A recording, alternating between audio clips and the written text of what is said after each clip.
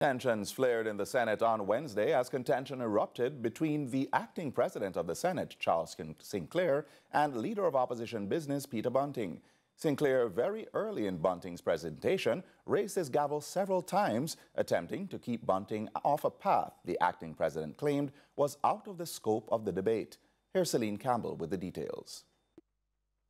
A clash over what constitutes relevance shaped the agenda for the sitting of the Senate on Wednesday, when leader of opposition business Senator Peter Bunting sparred with Deputy President for the Senate Charles Sinclair over an attempt to finish Mark Golding's budget presentation. Despite Golding concluding his speech on the outside of Gordon House on Tuesday, March 19, Bunting insists the speech should be included in Hansard, Parliament's official records. So therefore, I'm going to use some of my time today to complete that section of the opposition leader's presentation, which he was unable to complete in the House. Sorry? I'm reading it for the Hansard.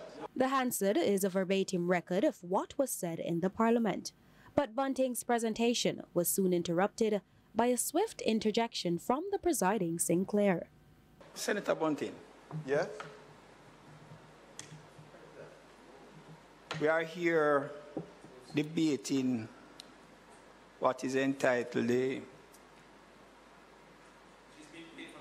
the bill, Consolidated Fund to the Service of the Year ending on the 31st of March 2025. And Senator Bunting, what I ask you to do, and I'm asking all senators on both sides today,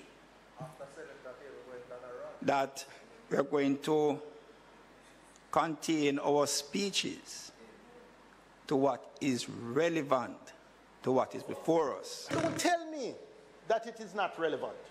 Don't tell me that. I determine what is relevant, Senator. No, you don't. If you want to muzzle me, you're going to have to take me out of here. The Deputy President, in reprimanding Bunting, drew from Section 35, subsection 1 of the Standing Order, which states, debate on any motion, bill, or amendment must be relevant to the motion, and a member shall confine his observation to the subject under discussion.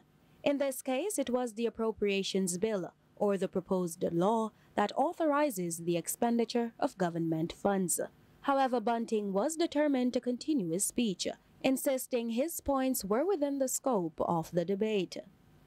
The Minister of Finance spent a great deal of time in his contributions, which I suppose you will now tell me is not relevant. Yeah. Spent a great deal of time defending the Speaker. Oh, yes. And her refusal up to yesterday to table the Auditor General reports.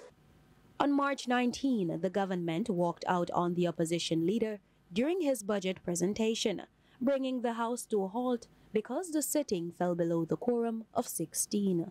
Celine Campbell for CVM News.